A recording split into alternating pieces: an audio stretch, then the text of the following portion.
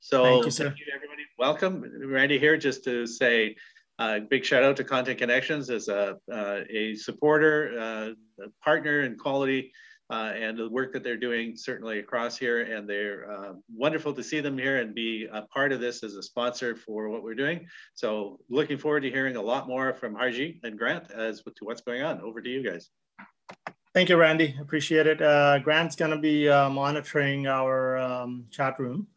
So I will be exclusively focusing on the presentation. So I'll do my best. There's a lot to cover. There's going to be a lot thrown at you. Be mindful that you don't necessarily have to use everything when you're using a content product. It's to expose you to different elements that are available from us.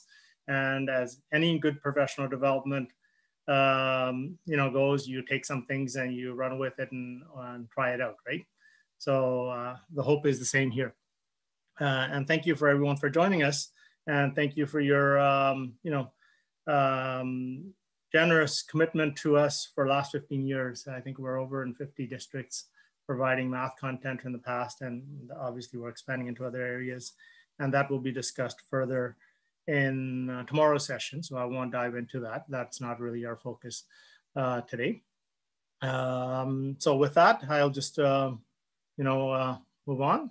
And as many of you know, we are a Canadian company from British Columbia. We are the oldest content provider here. I think we're older than BCLN, now WCLN, and StudyForge.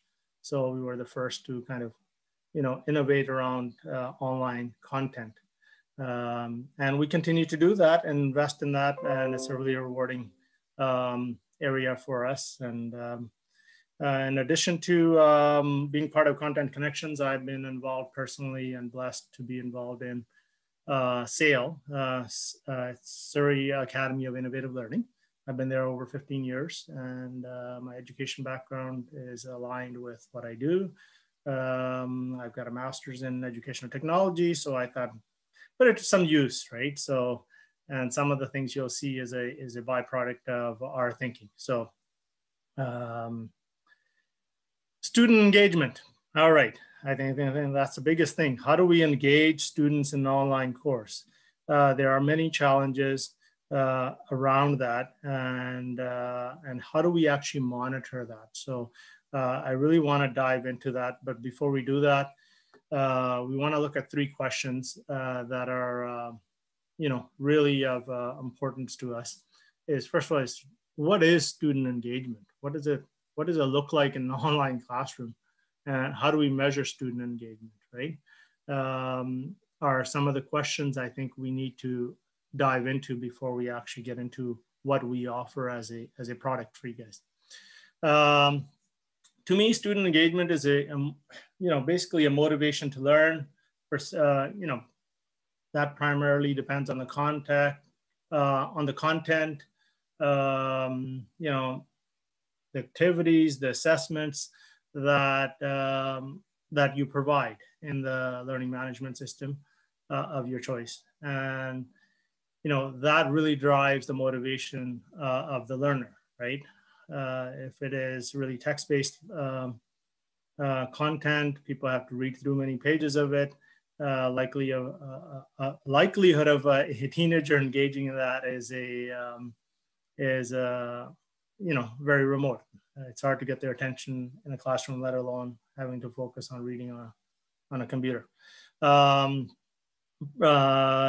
The other aspect of student engagement is persistence to work through challenges.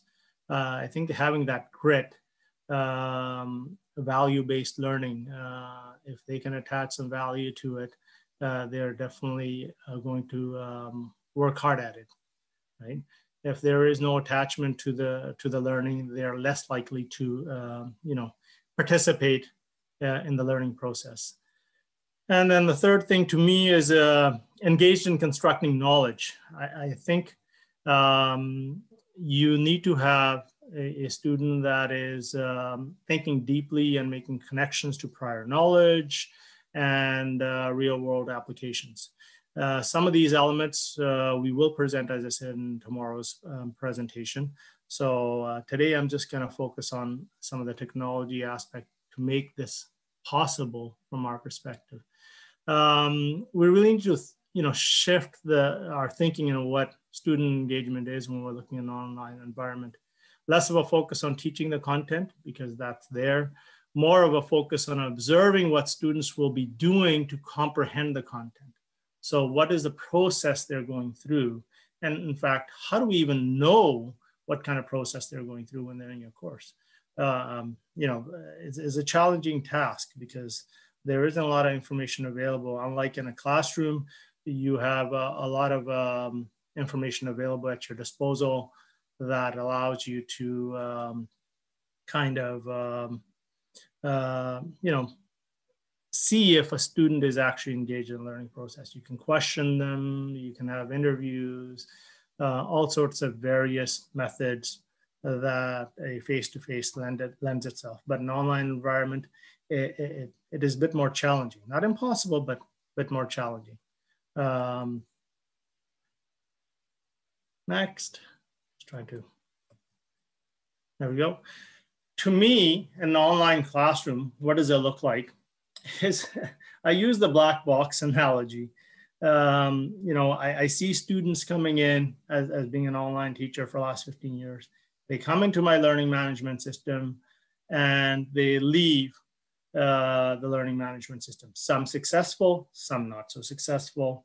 Some I'm able to engage with, some I don't even realize that they were there just because of the size and the transient population of students in my classroom. They come and go.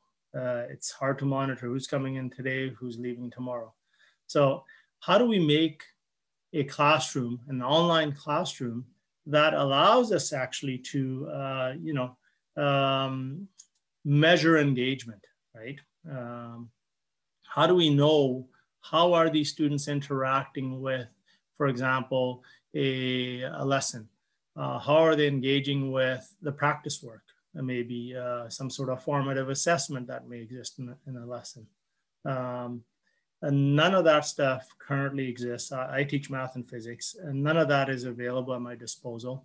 At best, I can see a student is coming in and logging in for a period of time and leaving. And maybe I can, even a little more, I can look at whether or not they have kind of looked at certain pages, but it doesn't tell me anything more than that. So, how do we measure student engagement? To us, what we narrowed down to was 4 things. Student learning plan. How are they, progressing in their learning plan, basically the schedule that they've set for themselves. Are they on pace, not on pace? As you know, when students come into your class, they especially in the asynchronous environment, you have no idea where a student should be on a given day. So we looked at possibilities how we can make this practical for teachers. How can you see where a student should be at a given time and place, especially when they're all starting at a different time, different place, right? And they're finishing at different times as well. So this whole idea of personalized learning, how do we make it really happen without us having to become managers than say teachers, right? Assessments. How do we formulate assessments that are meaningful for you as a teacher and a student to see the things that you are excelling at and things you need to focus on? The other is analytics. How do we dive deeper into kind of analytics besides looking at they've visited this page and they've looked at this particular lesson, they've logged on this day, the very basic rudimentary analytics available within learning management systems, right? And finally, I think communication is an important part of, student engagement. How do we make this happen without, again, a teacher becoming overwhelmed with what the work they have to do, especially, as I said, students being at different place, different pace. So with that, I'm going to look at, first, we're going to look at a scheduler, because that really is the first thing the students do is they come in, they want to build a schedule for completing a course. And that varies from student to student and classroom to classroom. For blended classroom, it's everyone probably finishing at the same time. In an asynchronous environment, everyone's starting and finishing at a different times, right? So what we at the Content Connections have developed is a scheduler that is populated when a student comes into the course. When I say populated, it really is based on the tasks that are put together by the teacher in the course. We give you a prepackaged course, but obviously you can customize it to your needs. And whatever tasks you have are utilized to populate a schedule based on pre-configured settings by the teacher. So a teacher might say you have 12 months or from a start date, or you might have 4 months period. Or you have to finish, everyone has to finish by end of June, perhaps. All of those variables are controlled by the teacher and the institution. And within those constraints, a schedule is out. A standard 5-day schedule is output to a student. And here's a sample of it. And then it also outlines what do they have to do each day on the right-hand side to do today's task, tomorrow's task, and for every course that they're in. If you click on the settings, where it says 5 days a week, manage settings, if you click on that, it leads to a settings page where a student can customize their own learning progress, how they want to work through the course. Maybe you're an elite athlete, you're not available on Wednesdays or a period of time. So you can set all of those parameters as a learner, as long as you are not exceeding the parameters set by the teacher. Okay? You can also, if you happen to fall behind, you have some overdue tasks, you can go into our system and you can reschedule those tasks with a click of a mouse. So now you have a new calendar to work with and still meeting the timeline that you have set for yourself. As a student, you can also add additional activities that you feel are important, may not be part of the course, maybe outside of the course. So you can enter those, and those become part of your scheduler. And days off. As a student, you can enter days off. As I said, you could have a vacation time. As we know, online students, many of them kind of work on their own schedule. So, setting aside times that you are not available, that's factored into developing that schedule. And then the professional development, for example, that could be something that's input by a teacher or the school administrative level, that a school is closed. So most activities are scheduled during that time in our scheduler. So basically that covers, how our scheduler works from a student perspective. We'll dive into the back end of how it works kind of for our audience, the teachers and administrators, all right? That'll be a bit later on. So the next thing we want to look at is assessments, right? So one of the things you do is when you do assessments, we have quizzes, we have tests, we have projects, you may have assignments, various ways of assessing students. You might have forums or wikis. The question is, how do you segregate that data? How do you actually make it meaningful? So one of the things we've done is with our assessments, we have really made an effort of classifying things. For example, types of questions, we classify them according to Bloom's taxonomy. And then we classify within those levels, we define the questions based on level of difficulty, easy, medium, hard. And then you can go ahead and also add learning standards. With every question, you can say this question is attached to this learning standard. And the beautiful thing about this is we are in process of developing a grade book that will allow you to either see learners' progress based on learning standards or a classic view. So you can flip-flop between the two different views depending on how you want to see and what do you want to see. Sometimes looking at student progress by learning standards over time is a valuable insight into how their growth chart has been, right? So we've structured our assessment tools around this kind of a structure here. So here's a typical formative assessment. Being a math teacher, I've chosen a math course. You know, with every lesson, there is formative assessment that comes in a form of questions. And when students come in, they have the opportunity to work on the question on the whiteboard.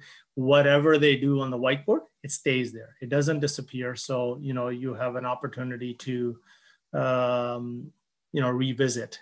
You can also flag questions, as you can probably see right here. Some of the, like number 6, 13, and 9 are flagged.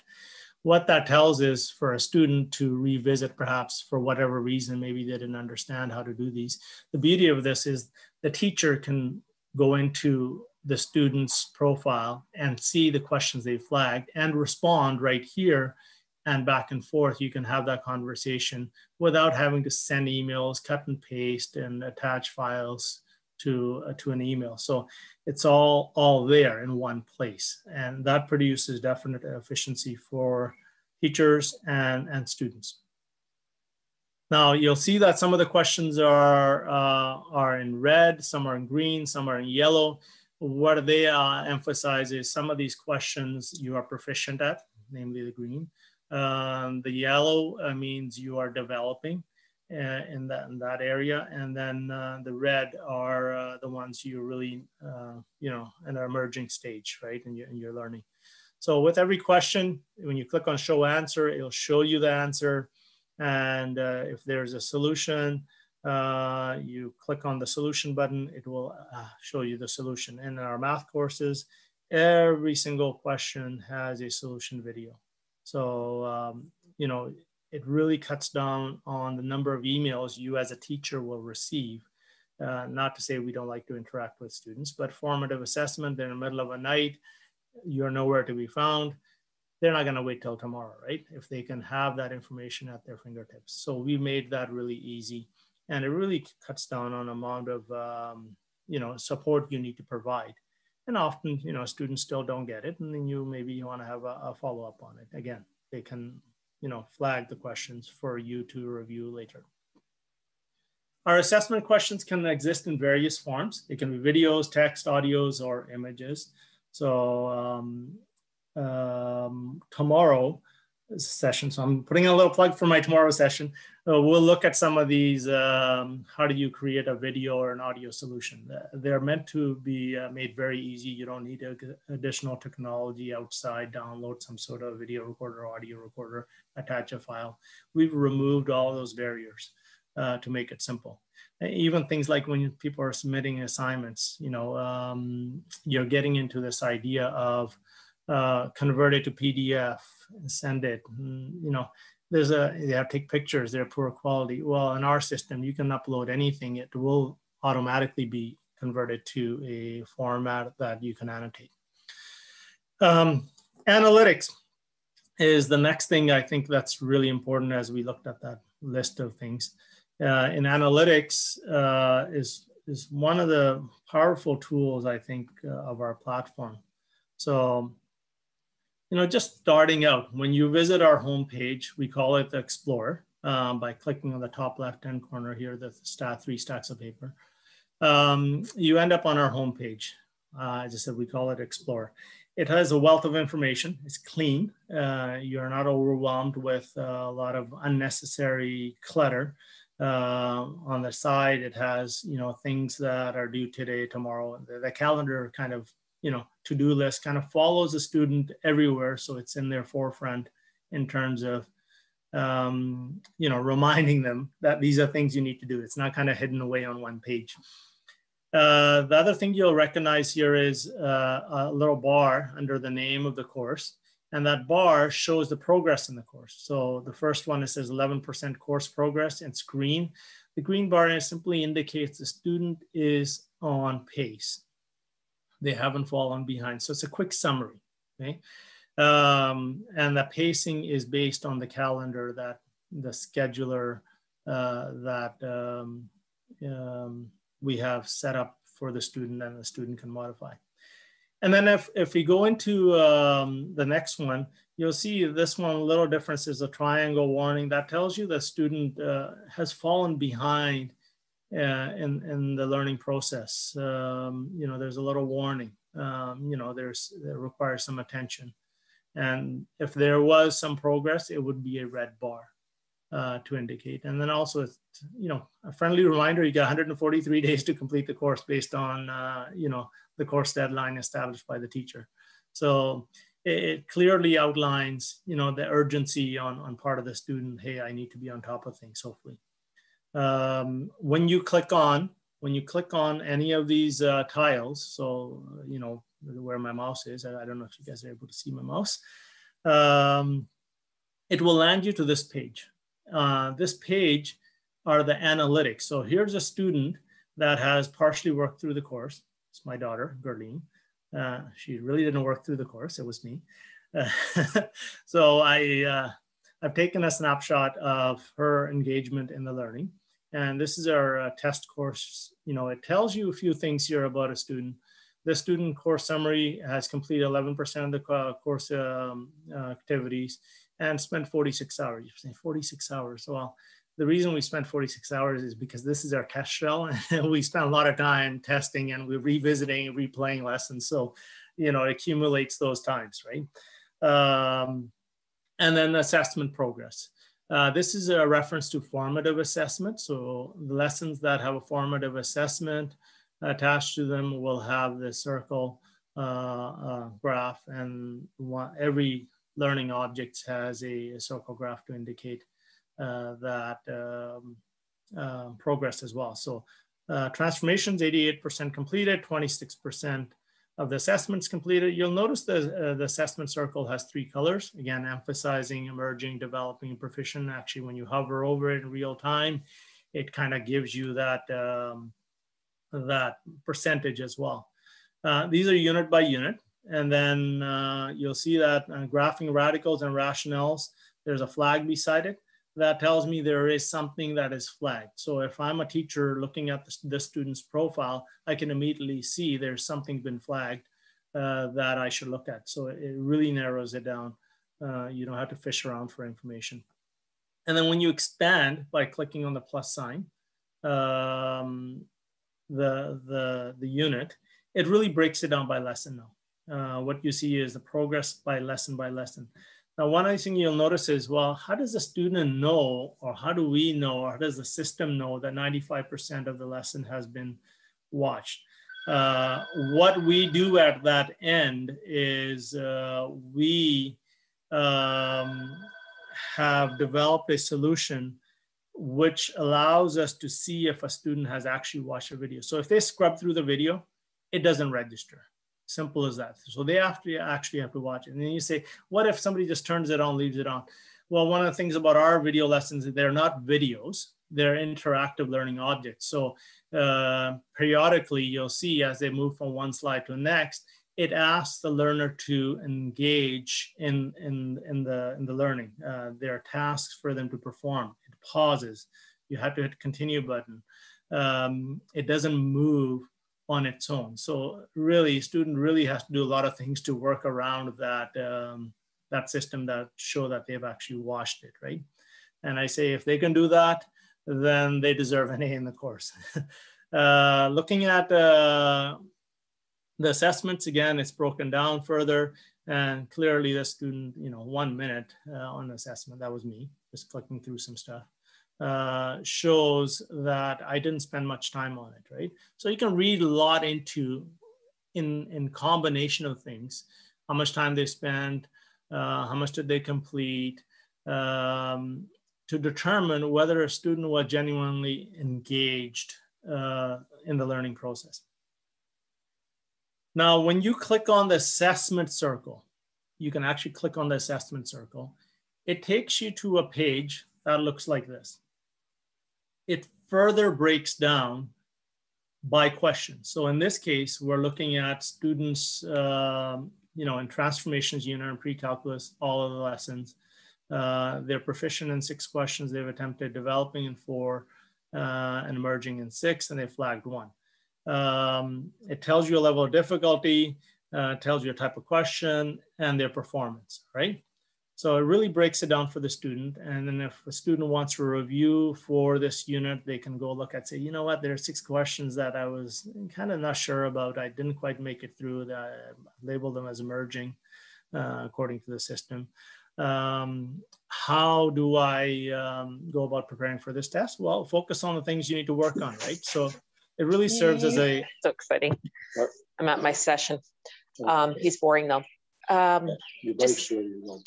What? You should write it around. Make sure it works on both. Hello? Next thing I want to go into is looking at, how do we filter these things? You can really filter these questions, types of questions, assessment difficulty. So it's really easy for you to kind of, really prepare for those students that that need attention again. Now, in terms of Teacher Explorer page, it looks very similar to a student. As you can see that we don't have a to-do list. It's a quick summary of each course. I have quite a few courses here. It tells you the number of students enrolled in each course. And then you can look at the same sort of thing per class, all right? So you can look at the class and see how your class is progressing through the course.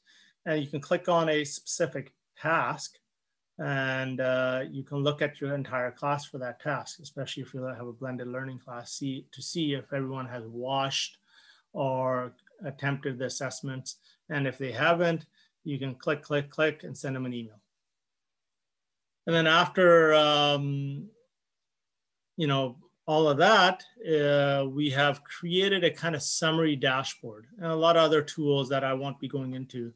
And that dashboard is accessed by clicking our analytics icon. So this dashboard really shows you how many students you have, how many are behind schedule, how many are on target, how many haven't even started. So you can filter through just by clicking on these, and how many are new within that last week, and how many are past their end date, right? That you need to finalize a mark for. So, rather than trying to fish this information somewhere else, it's available at your fingertips. All right. So these students shows their progress and type of course they are in. They're in a blended or DL course, so you can label the courses and you can filter that information according to those things. You can change, you can see when they last logged in, what was their start date by toggling this. Then their status, are they in progress or have they completed the course? And then they have a profile that you can review and access information. We'll look at that later. And then some alerts and emails. I won't spend too much time on this. Now filters, you can, as I said, filter the information. So if you want to see a student who has completed the course in the past somewhere, you can just simply click on archived and see those students. So we don't get rid of the information that you really, may want to access later on. One of the things I see as a teacher is when I look at my course is I see that students often come back again, take it again. And I want to look at how they've done in the course in the past, maybe be upfront about my interventions with that student. So this is really, will be valuable to you in terms of looking at past history attempts in different courses. So you can access that through our system. The other thing you'll recognize is school counselors. Now, one of the things I often get emails, and I'm sure all of you do, is from your neighboring school is saying, how is this student doing in your course? Well, what we have done is we've created a portal for counselors. So you can set up a counselor access to students at a specific feeder school. When I say feeder school, your bricks and mortar school in your neighborhood. So if you have 20 schools, you can set up 20, 30, 40 counselor accounts, and they can dive in and see the same things that you can, except they can't do anything about it. They can, the best they can do is realize the student is falling behind by looking at the course progress, it's red, and then send an email or, invite the student in for a conversation within their school structures, right? So these are more for cross-enroll students, I would say, than say, purely a DL student, although a DL counselor can access the same sort of thing. So they will only see the information about students from their school. They do not get access to all of the other students, right? Now, the analytics is one piece of the puzzle. What do we do once we know a student isn't engaged, isn't doing things that they are required to do, or are not following through their learning plan? What do we do about it? So around that, it's very challenging to identify that information in LMSs alone. Is our system allows you to now work with the student right from within. So once you know a group of students are not working, you have communication information at your tip. So one of the things I want to go over is basically student profile. You can access student profile. Remember where it says profile, just click on that icon in the earlier slides. It will land you at this page. You can see the contact information for that student right here. More importantly, if they're taking more than one course in our system, you can see how they're progressing through the course in the system. And if there's a trend that they have fallen behind in 2, 3, or 4 courses, you can certainly then engage maybe a school-based team or a counselor or administration.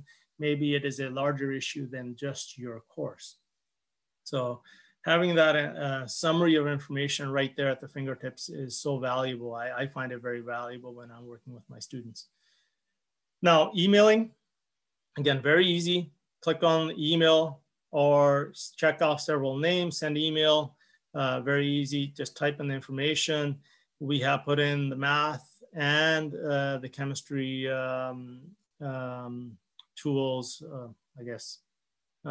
editors that allows you to respond to even, science and math questions that are often difficult to type out in a typical email message. So you can do that right here.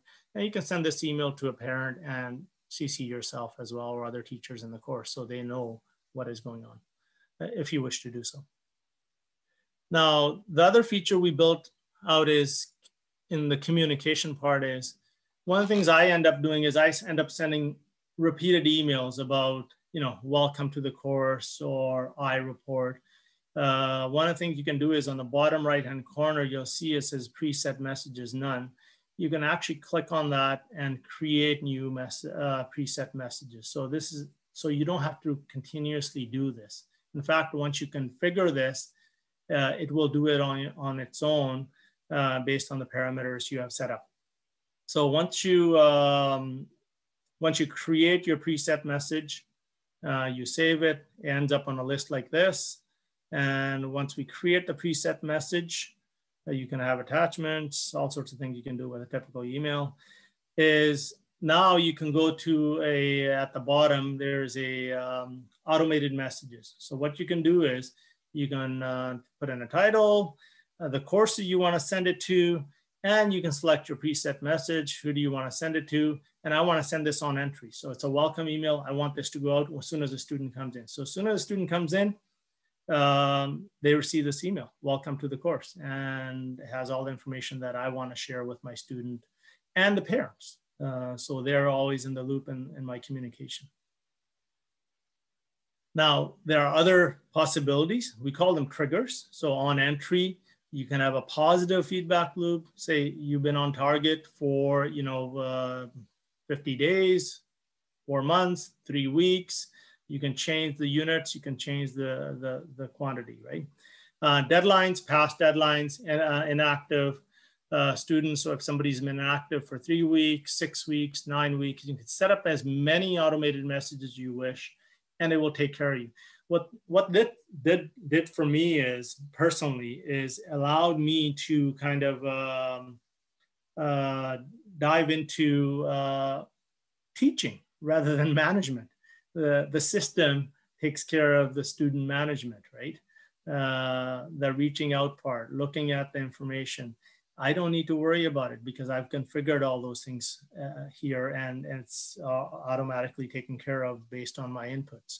It doesn't mean you can take a vacation.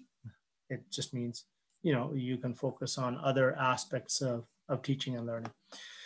We talked about alerts. When you click on alerts, you'll end up on notes page. This is where, you know, you can have all sorts of things like a student IEP or even a reference student IEP or other things that are valuable. Maybe you communicated with the parents, you want to keep a log of it. So this is a one place kind of where you can keep all of that for that student, and you can edit and view and delete as you wish. Now, the other feature in addition to communication is, as I said, we can look at students' past history, right? So I'm looking at Gurleen. I looked at the archives and I see that Gurleen has made 2 attempts in the course. Sometimes a student says, you know what, I want to continue with what I've done in the past. So you can always restore their past attempt in terms of data, and they can work with it as they wish. And then the parameters around that calendar, where we talked about that, those can be set here at the end by the teacher, okay, or the school. So this is a beautiful feature, I think, that allows you to really customize how you deliver your online program. So you can set a end date by a course or all of the courses. It could be fixed. Everyone finishes by November 30th, or it could be variable. Right? So you can select the variable, 12 months from the start date, 8 weeks from, you know, start date, whatever it might be. So then it is really different for every student. So a student starts in November, may have until November of next year. Student starts in December. If they have 12 months, they'll have till 12 months in December of next year. So what it does is you don't have to manage all of that. That's all taken care of. When a student is reaching those deadlines, it reads into it, it sends those messages, preset messages based on what you have set up for yourself. And you can obviously go in and for individual students, extend or change the date as needed. Sometimes we have students that take up to 2 years to complete the course because their IEP allows them. So you can extend their deadline. Okay? Now, in terms of our system, LMS compatibility, one of the beautiful things is we have created 2 products. One is to work with LMSs. The other is to work exclusively outside of an LMS, those that just teach in a regular classroom. So this could be used, a platform that is standalone. You don't need an LMS. You don't need a big tech team, and it'll serve your purpose. The other is through an LMS, and we are compatible with any LMS that has an LTI compatibility. So Canvas, Blackboard, Brightspace, Moodle, or any others that have, as I say, LTI capability. Course features, we'll talk more about this tomorrow's presentation, but I just want to emphasize our course features. We really created a minimalistic approach to our dashboard, so to remove distractions, interactive lessons, content, we'll look at that tomorrow again, the responsive design, you know, being able to work cross-platform, HTML5 compliant content, and I'll spend a little bit of time going over our learning repository, how it can be utilized to create courses.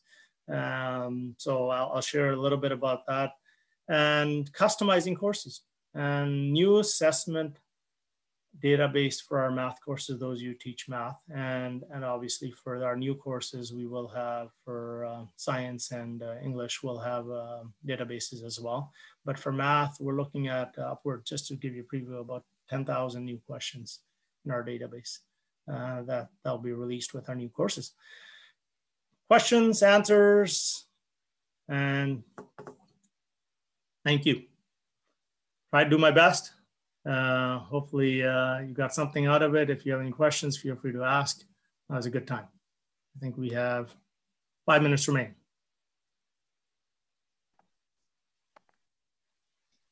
Great. Thank you, Harjeet. That was an excellent overview, and I'm glad that I was able to watch it as well to see the changes and the developments that's happened with Content Connections. Very impressive. Questions, folks, for Harjeet? Feel free to text away. If not now, you can always email. So we're always available. Do you want to put your email in the text chat? Yeah, it's yeah, I could do that. To find it. I'm not. Great, and the next session as well is at 10:30 as well on Friday for Content Connections to find out a little bit more in terms of what's going on with the group, etc. I don't know whether Grant has anything to chime in on as well, but you can see info@contentconnections.ca. Obviously, you can find lots of links to email addresses as well on the website. So. Yeah, the email info@Content Connections always reaches our team, and we're pretty good about responding to emails. So feel free to send us anything through that as well. And we have a little email form on our website as well. That's another way. So there's many ways to access. There's a question for you from David. Go for it. In the text chat. Oh. So can teachers link to individual lessons from within their LMS as well? Can they link to individual lessons? Yes. What we do is, and this will be part of our demo slam, so I'm giving you a little bit of preview, is you can take our links and embed them in any LMS. So whether it's in Canvas or otherwise, and through LTI configuration, you can access our content, right? So you need some sort of LTI credentials, which we provide with you once you become a member of our family.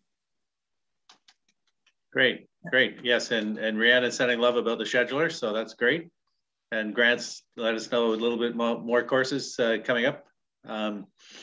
That's excellent. And the demo slam is there as well. So you have the opportunity. I think you're running 2 or 3 or something in the slam as it comes up. So we're looking forward to that as well, Harjeet.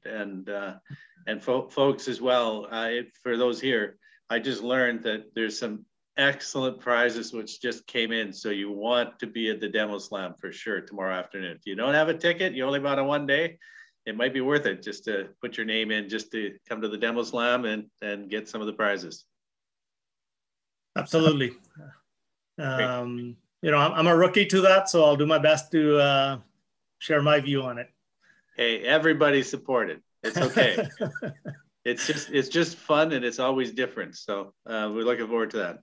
No. So thanks. I'm going to turn off the recording now. If there's other questions, feel free to continue to ask for Harjeet and Grant. So thanks, guys.